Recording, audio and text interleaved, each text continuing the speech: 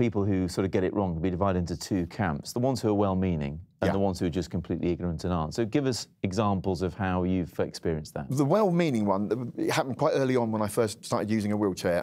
I was about 17 or 18 and I was a big new romantic, so I had lots of big hair. Imagine a member of Duran Duran on wheels. That was me.